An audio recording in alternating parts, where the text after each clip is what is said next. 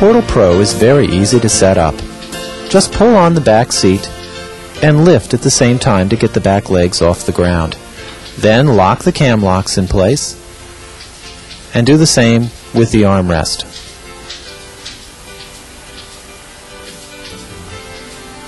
Now the chair is ready to sit in, but first we're going to adjust the height and angle of the chair after we take off the plastic covering of the rubber feet. The cable system is how we adjust the height of the chair. In the lowest height settings, we can see that the client is relatively low down and angled forward. In this time-lapse photography, we can see that as we change the height of the cable, we can change the height of the chair. The client is becoming more vertical and is at the same time raising up higher off the ground. In order to do this, we lift the back of the chair and get the rear feet off the ground and take out the little Z-clip out of its hole. The higher settings are good for taller therapists, and the lower settings are better for shorter therapists. Generally, I suggest starting in the third or fourth hole from the bottom. We reinsert the clip and pull back until there's tension in the cable, and at the same time we make sure that the Z-clip is parallel to the tube. And here you can see there's no slack in the cable almost. Then we adjust the height of the seat. This not only adjusts the height of the seat, but at the same time changes the angle of the seat. The best general position to shoot for is to have the plane of the seat intersect the front of the leg rest pads. Next, we will take out the face rest by loosening both cam locks and the knobs. And if we take off the pad with the backer plate, we can flip it over and put the cam locks on the side of our stronger hand. I recommend you do this when you first get your chair. After that, you won't need to do it again. Then you need to select what kind of face rest covers you want to use. We have flannel covers, which you can buy from Oakworks, which are very comfortable and washable and fit the face rest. And we also sell nurses' caps as protectors. And on the box they show you how to cut the nurse's cap and make this little V shape, and you just tuck that underneath there. These are very inexpensive and work quite well. To get your client on your chair, first show them how to get on the chair by straddling and holding on to the chest pad. Ask them to sit and hold on to the chest pad and release both cam locks on the face rest and the knobs. Now the face rest can be brought to any position that's comfortable for them. Tell them to rest their forehead on the pad and lean forward until they're comfortable. A little communication is usually necessary to find the most comfortable spot for your client. Then lock the two cam locks and then the knobs. It's important to do it in this order. Then we can adjust the height of the armrest and the angle of it by releasing the cam lock on the armrest and lifting it until we can see their forearms are in good contact with the pad and their shoulders are slightly rounded.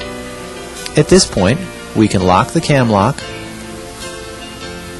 and then adjust the length of the strap by pulling on it. Now your client is ready to be worked on. Here's some other helpful ideas.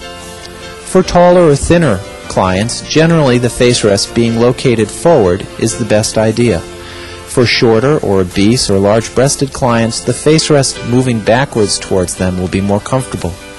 And with all clients, you can adjust the width of the pad to make sure their face is supported comfortably and they won't be pushed through by taking the pad off of its little backer plate and adjusting the width. We can also adjust the chest pad. It's attached with Velcro and can be moved up and down and turned sideways. You can experiment with this to see what's comfortable. For most clients, there's no need to adjust it at all. We also have the triangular shaped sternum pad, which is excellent in a vertical position for doing shoulder work or for working on large-breasted clients. If we lower the armrest down out of the way, it'll allow us to have more freedom of movement for the arms. In this way, shoulder work is extremely easy on the PortalPro, and you can get more work done on the PortalPro than you could on a treatment table. By supporting the head and neck area, you can feel comfortable that your client is relaxed while you do the shoulder work.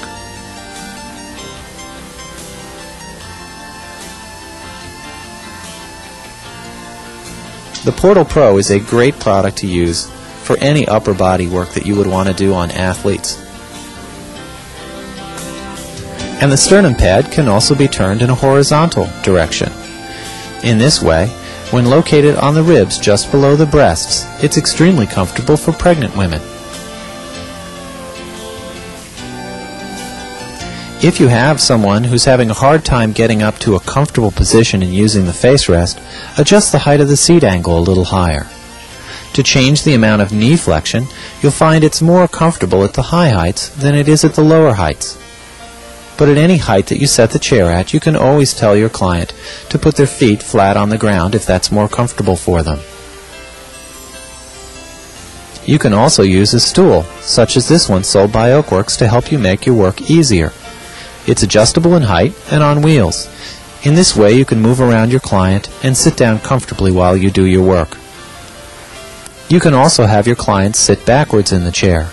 You could take the face rest pad off and turn it upside down and use it as a cervical support.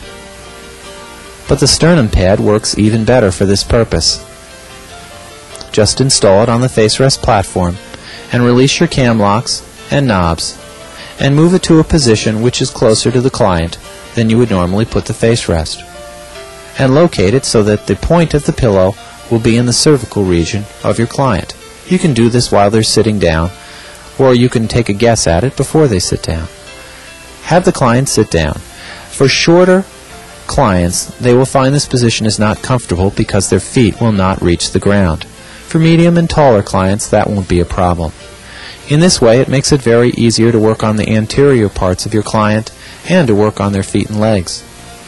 To fold up your chair, make sure that the push button is in the third hole from the bottom. This is very important. Then lean your chair forward and push the seat in as shown. Drop down your armrest and relock the cam, and do the same on the face rest. Put your foot on the wheels to keep the chair stabilized. The new wheels make it very easy to move the PortalPro around. Next, let's adjust the position of the face rest so that we can grab the spacer tube shown here easily for pulling the PortalPro. Loosen the knobs and retighten them so that it's easy to grab and hold on to the spacer tube. Then, simply lean the chair over and pull it behind you. It's designed to protect the pads and keep them far off the ground and roll on any surface. To carry your PortalPro, rest the seat against your hip and grab onto one of the main tubes. It's shown here with the optional shoulder strap. The optional carrying case makes it even easier to carry, but first you'll have to flatten out the chair as much as possible. So release the cam lock on the armrest and take the tension out of the strap system to fold it down as flat as possible. Take the face rest and fold it down as flat as possible also.